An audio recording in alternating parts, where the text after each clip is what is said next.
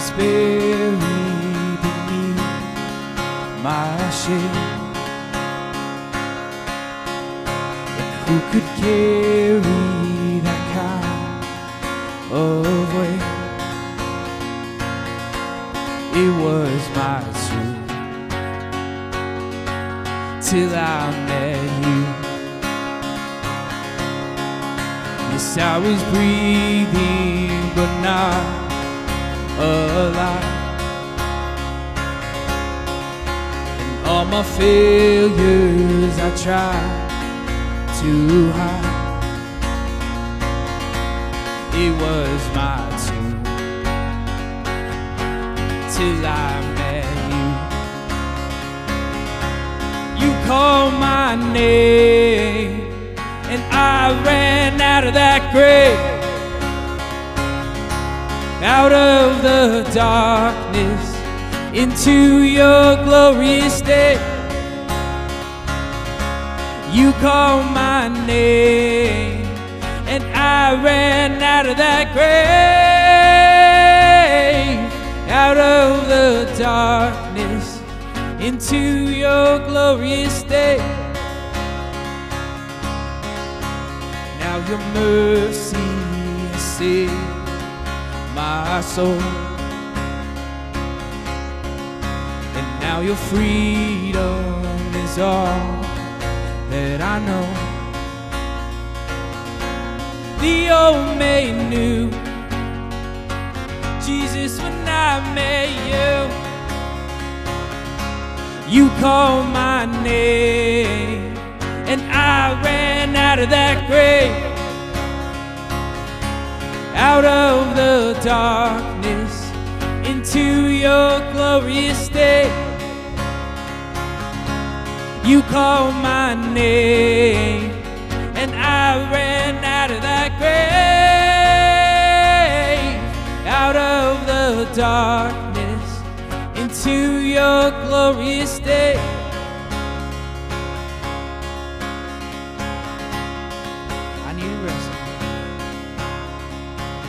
I needed rescue, my sin is heavy, the chains break at the weight of your glory.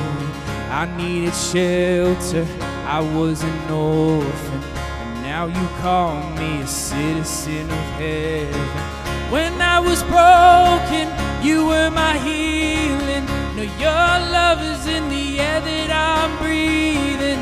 I have a future, my eyes are open, 'cause when you call my name, I ran out of that grave,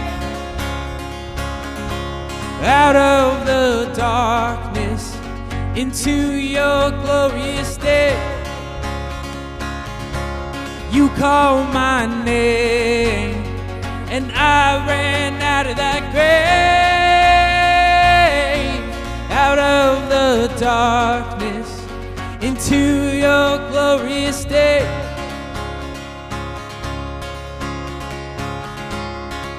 Now your mercy, yes, now your mercy has saved my soul, and now your freedom is all that I know. The old me knew Jesus when I met you. You called my name and I ran out of that grave, out of the darkness into your glorious day. You called my name and I ran out of that grave, out of the darkness into your glorious day.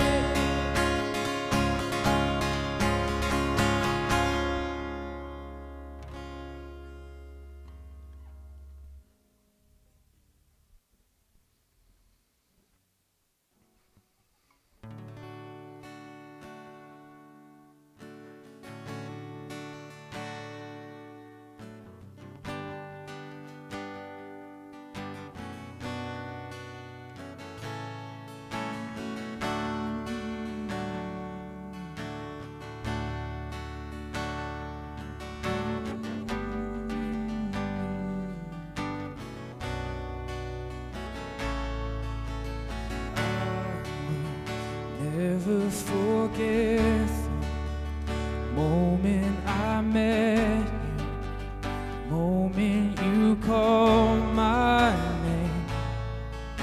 You pulled me out of the darkness and gave me a promise to never thirst again.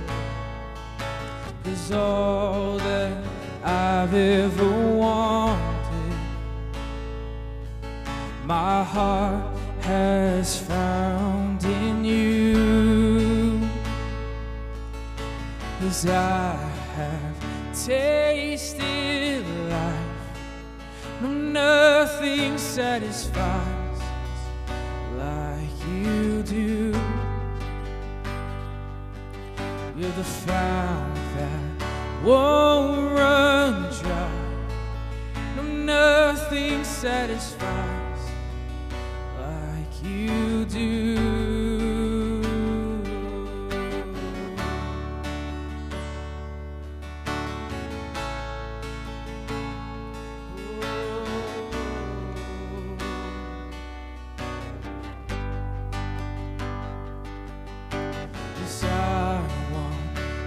That you offer, your living water, and drink from the endless well. 'Cause I will sit at your table, forever grateful, forever where you dwell. 'Cause all that I've ever wanted, my heart has found in you. 'Cause I have tasted life, nothing satisfies like you do. 'Cause you're the fount that won't run dry, nothing satisfies like you do.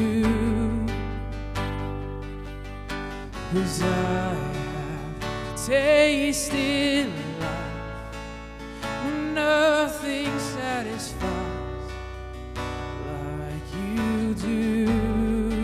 Oh, you're the fount that won't run dry, nothing satisfies like you do.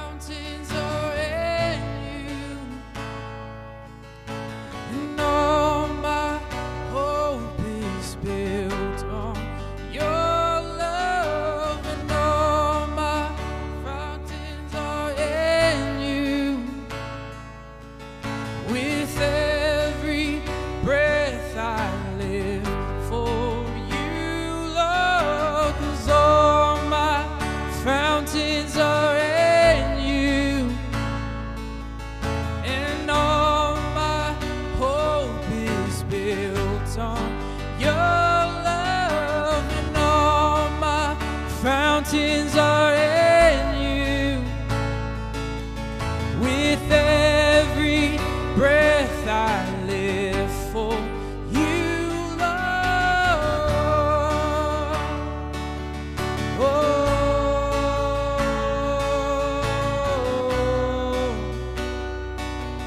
yeah.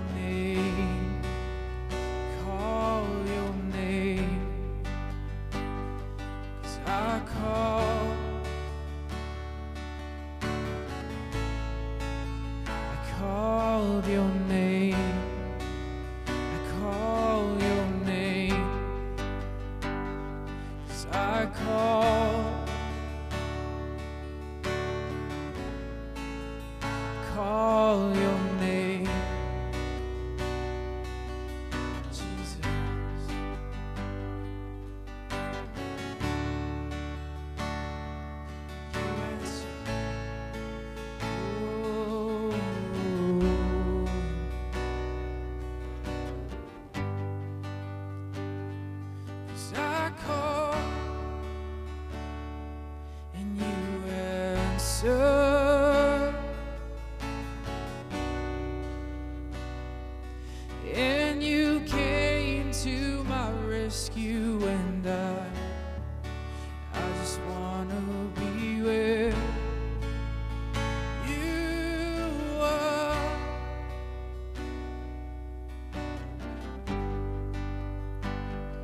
'Cause I call and you answer,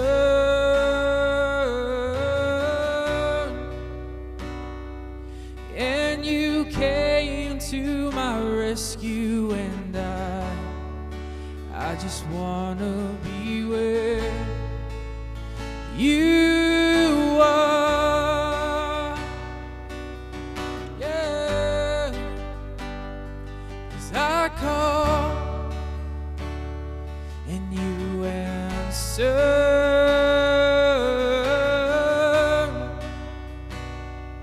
and you came to my rescue, and I just wanna be where you are.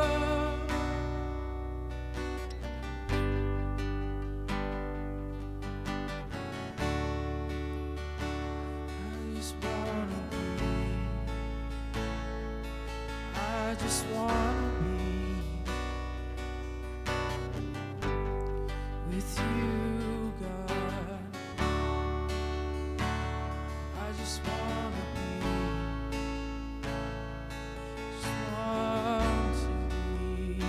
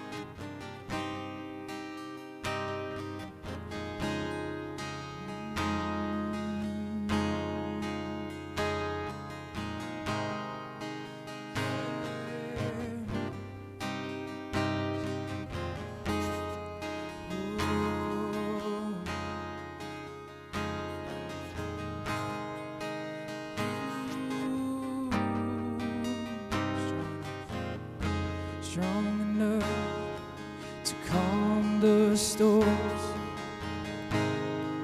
fear and unbelief, fierce enough to break the cords of death that clung to me. 'Cause I have come to know love, whose powers overcome every insecurity. Heaven moves and demons flee now, as I lift my voice to sing. Oh, your love is strong. Oh, your love is strong.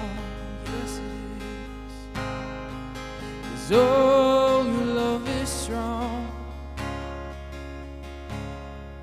'Cause oh, your love is strong.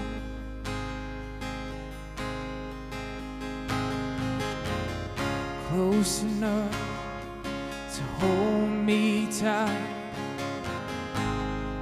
when fear is crippling, safe enough to be my home. My world is crumbling, 'cause I have come to know a love who's stronger than the grave, that in my darkest hour raise me up from death to life, yeah, and resurrection power. Oh, your love is strong. Oh, your love is strong. 'Cause oh, your love is strong. 'Cause oh, your love is strong. 'Cause oh, your love is strong. Oh, your love is strong. Yes, it is, God. Oh, your love is strong. Oh, your love is strong. Oh, 'cause your love has vanquished all my enemies. It broke the cage that silenced me and set this songbird free. Yeah. 'Cause I say, for all the love you've given me, rejoice because you've chosen me and called this orphan home. 'Cause your love has vanquished all my enemies. It broke the cage that silenced me and set this songbird free. Yeah. 'Cause I say, for all the love you've given me, rejoice because you've chosen me and called this orphan home. Oh, your love is strong. Oh, your love is strong. Oh, your love is strong. Oh, your love is strong. 'Cause oh, your love is strong. Yeah. Oh, your love is strong. Oh, your love is strong. Oh, your love is strong. 'Cause oh, your love is strong. Oh, your love is strong. Oh, your love is strong. Oh, your love is strong. Oh, your love is strong. Oh, your love is strong.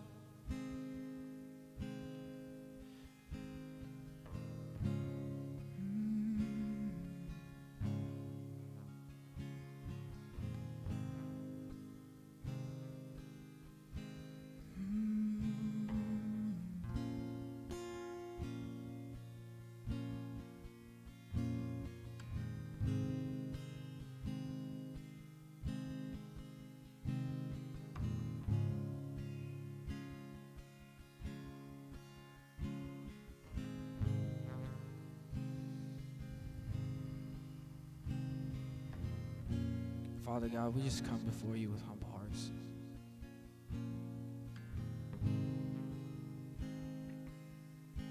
We We just thank you, Father, for being there for us.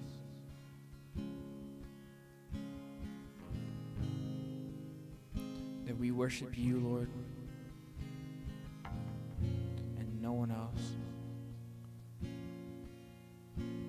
All the distractions that are taking us away from you, or just not keeping us focused on you, Father God. We just thank you for always being there and looking at us and smiling, for being proud.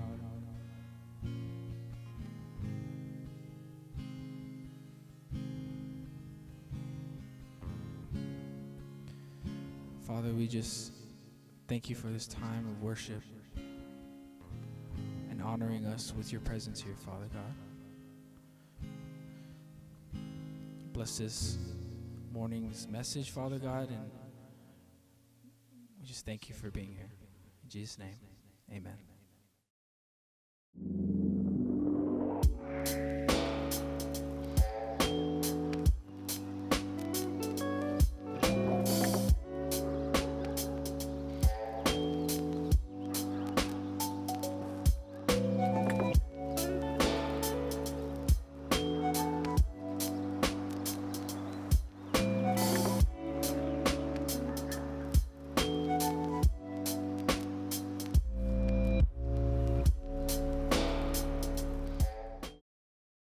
All right, good morning, everyone. I was on YouTube this morning just seeing how many messages we've done already, and this is our 16th message on YouTube. I want to thank everybody who's been struggling through it all with us as we're trying out how to live stream. It's not the easiest thing that we've attempted to do, and we're working through it. Thank you for your patience, but this is our 16th message, and I was looking on all our videos, and the very first one said that it was 3 months ago. We've been living through this COVID-19 pandemic for the last 3 months, and I don't know where you're at with all of this. I know I'm still kind of struggling through it, but now we're finding that our state is opening up more. We're having our inter-island flights are no longer quarantined, but our mainland flights are still, but things are starting to open up. There is some sort of normalcy happening, but as we're finding more things opening up as far as businesses and entertainment things that we can all go to now and enjoy, but as these things are all opening up, we're also finding more positive cases of COVID-19, that people are contracting it more. And what makes me laugh, and I talked to my wife about it as well as my coworkers, that when this first happened and all these numbers started going up, there was such a big scare, and then now we're getting these same numbers pop up, and people are not as scared, and I guess we're trying to open up economy at the sake of health rather than we're holding on to health at the sake of economy, and somehow we're just trying to find this balance. But as things are opening up and we're all starting to get out more, people are going to the beach more. I see people on the basketball courts, I see more people in the parks and things going on, and we've been cooped up for so long that now we have this sense of freedom, and so we're all getting out there, and local people here, they have that slang of, we're pretty much now buckle loose. Everybody's kind of doing what they want to do because they found this freedom from being cooped up in the house. But sometimes, especially if we can't recognize this, that our freedom that we're trying to exercise, that we're trying to get out there and do, actually ensnares us. What we think is freedom for us to go ahead and go about is actually causing us to almost be imprisoned or be ensnared. And even with our relationship with God, the freedom that He gives us, if we don't respect it or understand it, what it was meant for, we will be ensnared. That freedom He gives us will eventually ensnare us. Now this morning I want to start reading from Proverbs. Okay, so if you can turn with me to Proverbs chapter 1, and we're going to start reading in verse 1. Okay, and as you're getting out your Bibles and you're getting ready to turn there, I want to thank everybody who's been helping out with our work days, our church work days. We're having a few throughout the week, and you know, we had people tearing out carpet. We've teared out walls in here. Well, we've started the painting. Pretty soon we're going to start putting down the new floors, and prayerfully we'll be ready for July 5th. Okay, and so I want you to keep watch on our social media. Check your emails. I'm going to send out more updates just to let you know where we are with it. And again, prayerfully by July 5th, we'll be open again.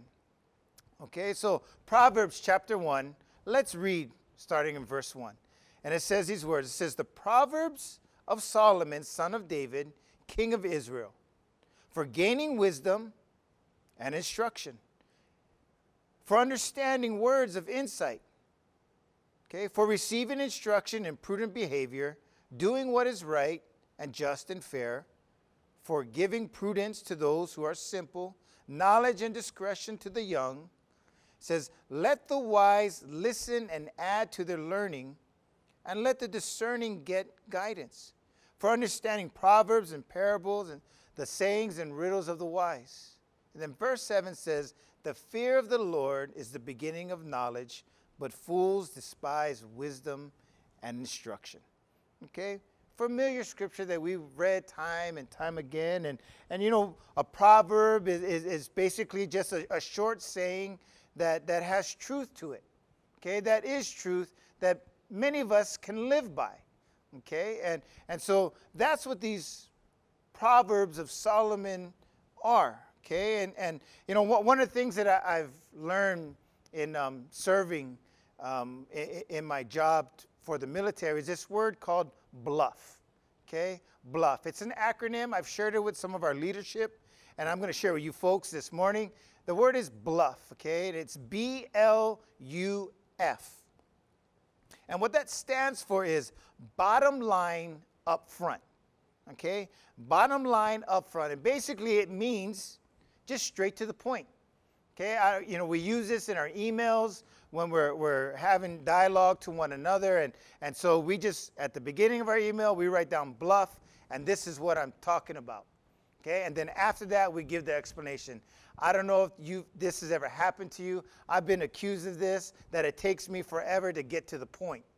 Okay, and so this morning, as we're looking at Proverbs chapter 1, we're going to look at the bluff of what Solomon is saying in Proverbs.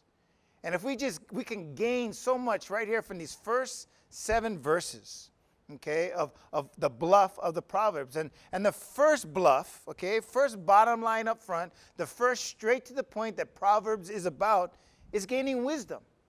Okay, so when we read God's word and when we read these Proverbs, the wisdom that's being imparted in us this morning, the Proverbs that we're reading is basically for us to gain wisdom. Secondly, it's also for us to gain instruction. Okay? And with that, it's also understanding. So when we read God's word, we're not just reading to check off on our daily devotional or to continue our count in our Bible reading or to make sure, you know, if anyone asks me, at least I can say, I read this. All of God's word, not just the book of Proverbs, is about gaining wisdom. It's about gaining instruction, gaining understanding. But Proverbs really nails it down specifically and targets about wisdom. Also, straight to the point, Proverbs is about instruction of how we are supposed to live. Okay? We're supposed to live right and just and fair. The wisdom that we gain is also supposed to be for us to invest in our younger people. Okay? And it's also about us growing. Now, if we continue reading just a little bit more in Proverbs chapter 1, verse 8, these words come about. It says, "Listen, my son. Listen, my daughter." Okay? "To your father's instructions, and do not forsake your mother's teaching." Okay, we can kind of gain a picture of parents sitting down with their child and just imparting some wisdom, imparting some guidance, some understanding, some knowledge. You know, as parents, and I'm a parent of 3 daughters, you know, I try to pour into them as much as I can, you know, from my experience, from what I've read, from what I've learned, all of it, even from my failures. So I'm trying to give into my daughters' lives so they in turn can become better. Now we celebrated Mother's Day in May, and we just celebrated Father's Day this past weekend, and I hope you had a great time.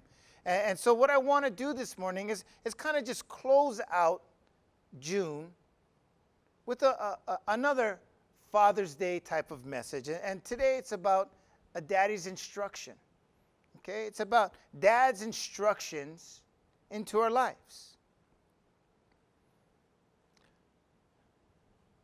Somebody once said that it's often the nature of the young people to be slow to receive the wisdom of an older generation. And so as we're talking about a dad speaking into a son's life and how these proverbs are also supposed to be us as an older generation investing into a younger generation, you know, sometimes there's a little bit of a wall or some tension where it's hard to pass down. But for us as an older generation, that's what we're supposed to do. Okay, God is calling us to speak into the young people's lives. As a younger generation, receive it.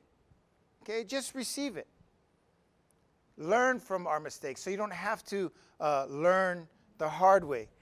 Now I want to share this story with you. This past week, we had a bee infestation. Okay, this is the first time that we've ever encountered bees like this. We have an avocado tree that every time the tree starts to flower and get ready to produce avocados, this flower comes out and all these bees always swarm it. Okay, but we've never had bees really make a nest. We have a money tree that's outside of our house that it also produces a flower. When that happens, we have a lot of bees come in as well. But again, we've never had bees make a nest. Now, the bees that were at our house were honeybees, so of course, they're going to be making a honeycomb. And Daryl was working on the house last week, and he said, like a big swarm of bees just came by, and you know, he started to try and swoosh them away and all kinds of stuff, and eventually they left.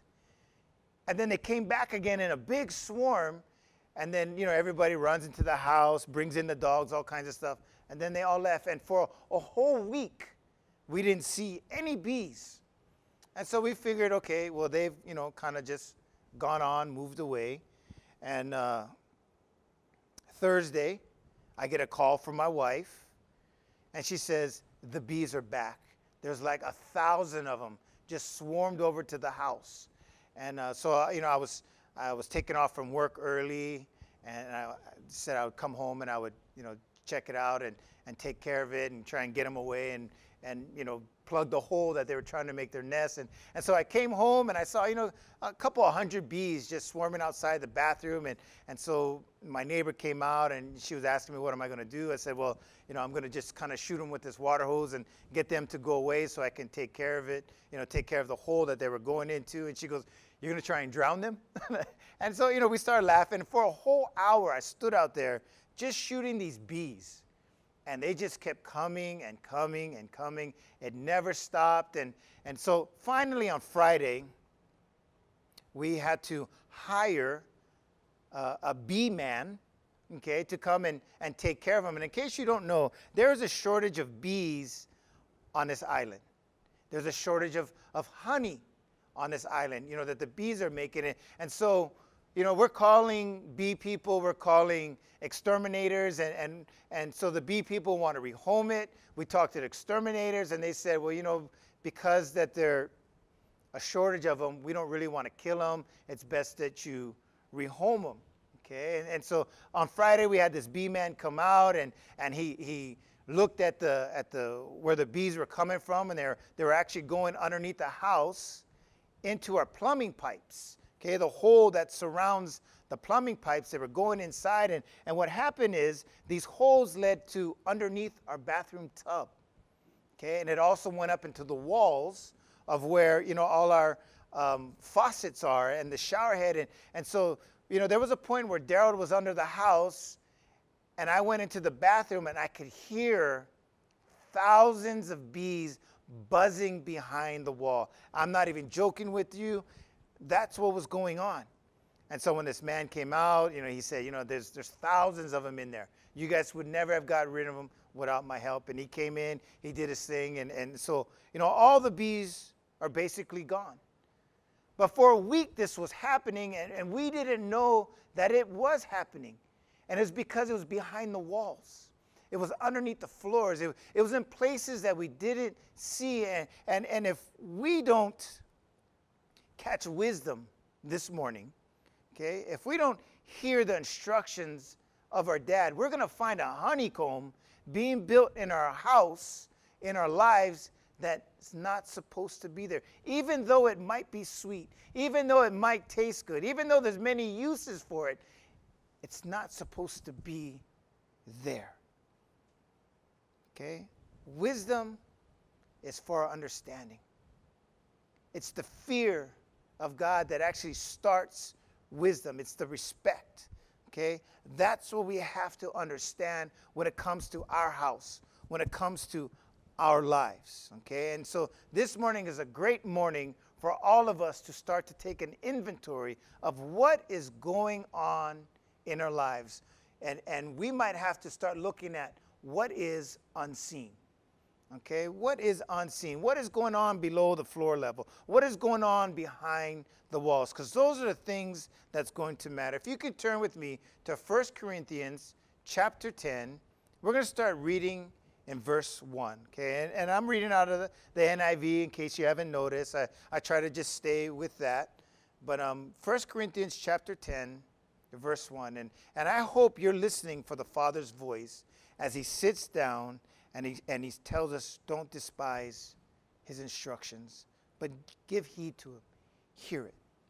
Okay, so 1 Corinthians chapter 10, verse 1, it says these words. It says, for I do not want you to be ignorant of the fact, brothers and sisters, that our ancestors were all under the cloud and that they all passed through the sea.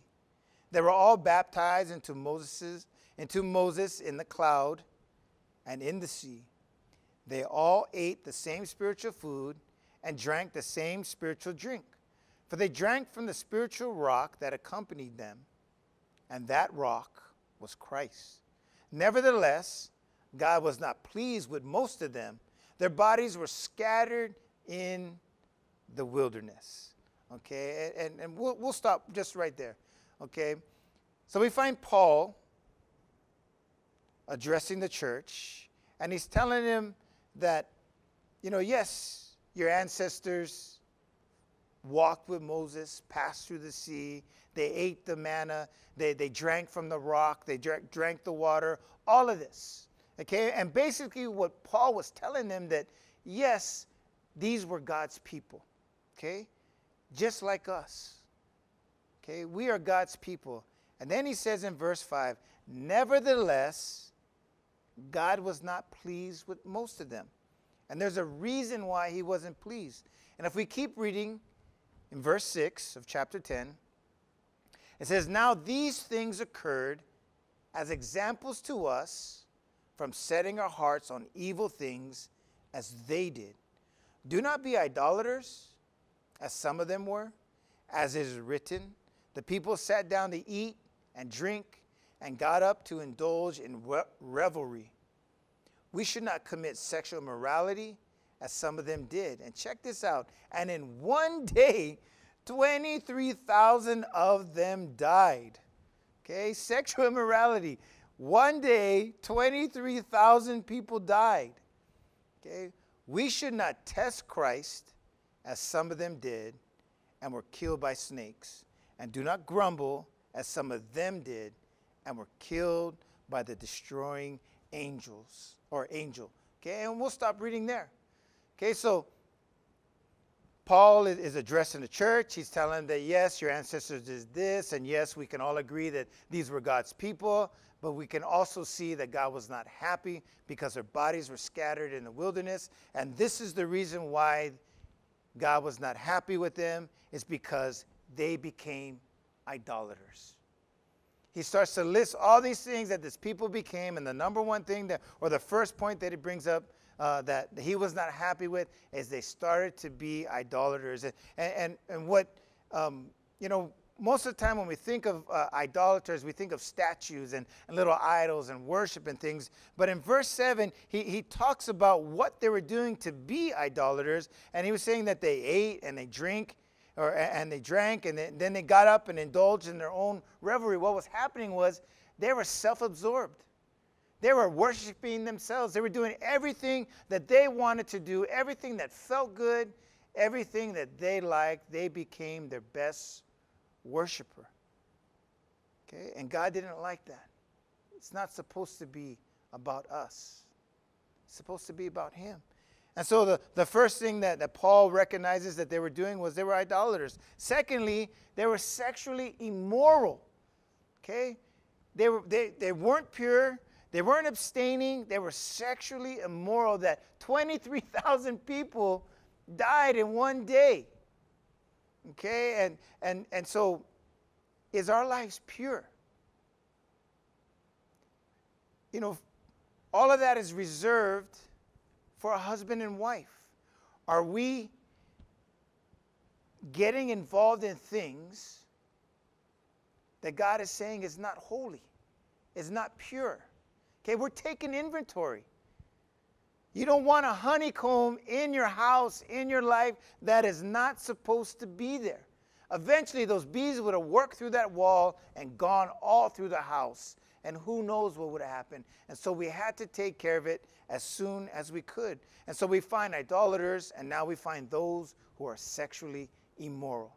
Okay, and if I could encourage everyone right now, okay, keep your lives pure. Keep it pure. Next, we find that he says that we should not test Christ. And so, you know, I was just looking at that over and over again. Test Christ. We should not test Christ. In an amplified version, it describes testing as this. Okay? It says, testing his patience, questioning his purpose, or exploiting his goodness. You know, there's this movie out that it's an old movie, and you know, I'm almost, you know, real hesitant to share this. But I think this is something that many of us do in our lives, that we go ahead and we sin on purpose because we know that, or we understand that, well, if I ask for forgiveness, God is going to forgive me. That's exploiting his goodness. When we're sinning on purpose, okay, when we're given into this, that's exploiting his goodness. You are now testing his patience. You are now testing Christ. We're 6 months into this year. This is a great time to do inventory in all of our lives. Okay? Let's not test Christ. And then lastly, we find the grumblers. Okay, and I think a lot of us here, we might find ourselves right there in that last one. Those grumbling, those complaining, those that are you know, second guessing the leadership, or always saying this is probably better, or you know, getting other people to jump on your bandwagon and you know, to start a coup or whatever it might be. It's the grumblers. When we grumble, it does something to our heart. It does something to our character. It changes our spirit, and I want you to know it makes us all look ugly. Okay, so that's where we are right now. Okay, again, hear the daddy's voice. Hear the dad's instructions on wisdom and how we're supposed to gain understanding and gain knowledge and grow. Let's keep reading. Verse 11 says, these things happened to them as examples and were written down as warnings for us, on whom the culmination of the ages has come. So if you think you are standing firm, be careful that you don't fall. No temptation has overtaken you except what is common to mankind, and God is faithful. He will not let you be tempted beyond what you can bear. But when you are tempted, he will also provide a way out so that you can endure it. Everything we've just read, all what the children of Israel went through, gone through, experienced, did, was written down for our example. It was written down for us to gain wisdom. See, there were also reminders. We're supposed to learn from them. In verse 12, Paul puts it right up in our face.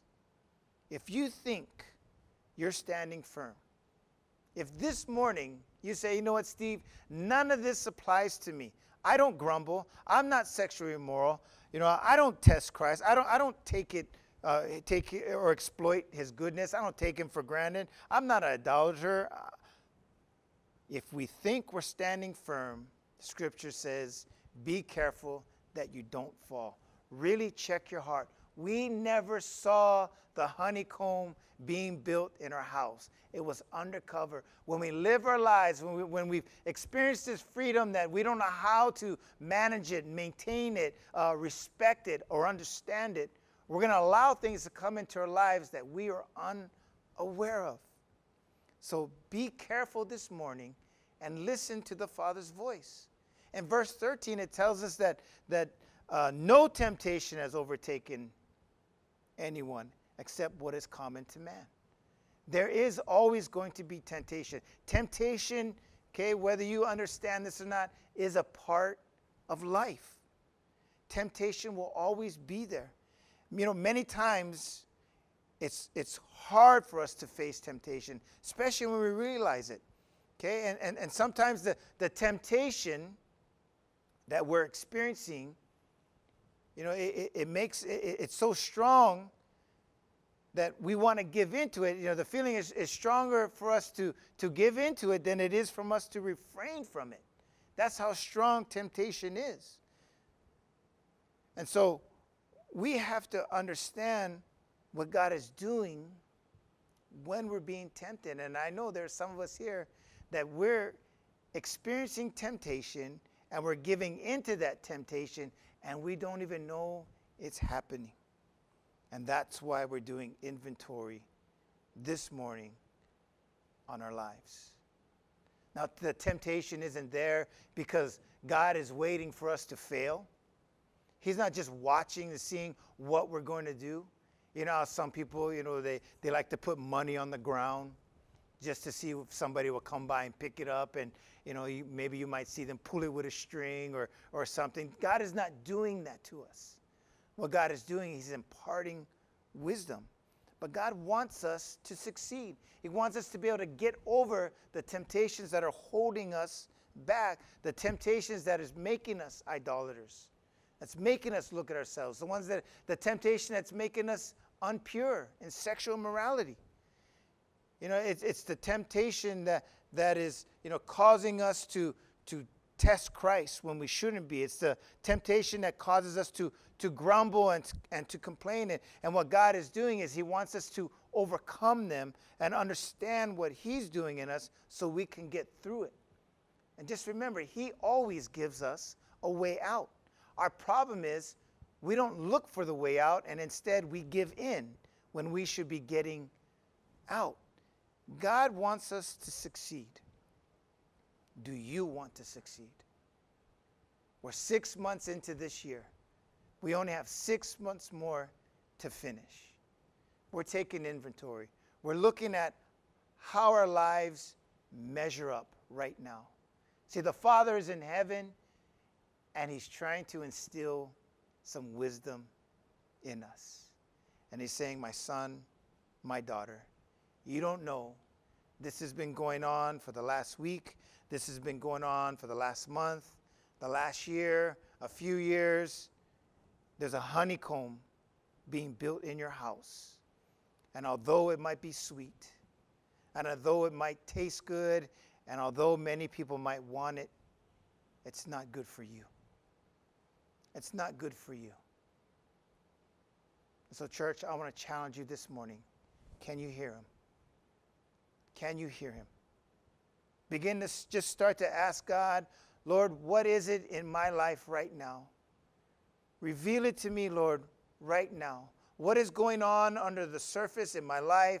What is going on behind the walls in my life, in my family's life, in my marriage, in my relationships with my coworkers, in whatever it might be. What is going on? Maybe it's a rift or a honeycomb or whatever you want to call it this morning. Maybe it's something between you as a son or a daughter with your parents. Or maybe it's some other type of authority. Something is going on. It's being built in there. And this morning, I want you to know that God wants to remove it. We're to learn from those in the past. And that's why it's written down. And so now it's time to get it moved. Amen. Let's begin just to seek the Lord. I want to encourage you right now just to close your eyes. Okay, whether you're here in this house or whether you're at home right now, you're in your living room, you're with your family, I want you to go ahead and just join hands with your family then. Grab your son, grab your daughter, grab your wife, grab your husband, all those that are watching with you right now. And I want you just maybe to make a circle or something. Okay, and we're going to do this together. Okay, and just begin to ask God, Lord, show us. Show me. We call on you right now, God. Speak into our hearts. Speak into our lives, God. Lord, we want wisdom to have its perfect way, God. We want to be able to manage and live out in the freedom that you've given us in a way that we honor you and respect you. And sometimes with this freedom, God, we let it get away from us and it starts to control us. And that's not how you created it to be. So God, this morning, show us what's going on. Reveal what we can't see so that we can continue in moving forward with you. Hallelujah. Thank you, Jesus. Father, I thank you for all those that are praying right now. Those that are seeking your face, God. Those who have a genuine heart that is just asking and wanting to know what is going on. I ask, God, for all of us that even in this list here of idolaters and sexual immorality and testing you and grumbling and all these different things, God, where we know right now where we're failing, God, that we'd get before you and just lay there broken and say, Lord, forgive us. Forgive us. We're taking inventory today, God. It's a new start. Forgive us. And help us, God, to take our steps forward in walking with you. I don't want to be the same person that I was 3 months ago when we started this whole COVID-19 thing, God. I don't want to be that same person, Lord. I want to come out of this changed, renewed, with a new energy and a new passion after you, God. Hallelujah. Again, Lord, I thank you for each person praying this morning. I pray, God, that you would just move over them, embrace them, God. Let your grace pour out over them, Lord. Let your mercy, God, just pour out as a song we sang this morning, Lord, of how strong is your love, God. Lord, your love is so strong. Again, even that while we were sinners, you still sent your son to die for us, God. So, Lord, I thank you for each person here, God. Walk with them, Lord, and bless them, Father, in Jesus' name. Hallelujah. You know, if you're watching this morning and you've never asked Jesus into your life, so what you're hearing this morning of wisdom from the Father and you know, you've never known God as your dad. I want to pray with you this morning. If you want to invite him into your life, you want to ask Jesus to come in to be your Lord and Savior and you know, to help you understand God the Father and his wisdom and his grace and his love, this morning is for you. Okay, and so what I want to do is I'm going to pray, and I want you just to repeat after me, and you're just going to ask Jesus to come into your life. Okay, so would you pray with me right now? And bow your head. Let's pray. Dear Jesus, thank you for loving me. I believe that you died on a cross in my place. You gave your life to forgive my sins, and your blood washes me clean from all those sins. Thank you for rising again on the third day, and I believe that you are now seated in heaven next to God the Father. I ask you to come into my heart, to be my Lord and to be my Savior, and give me wisdom to understand how much the Father loves me.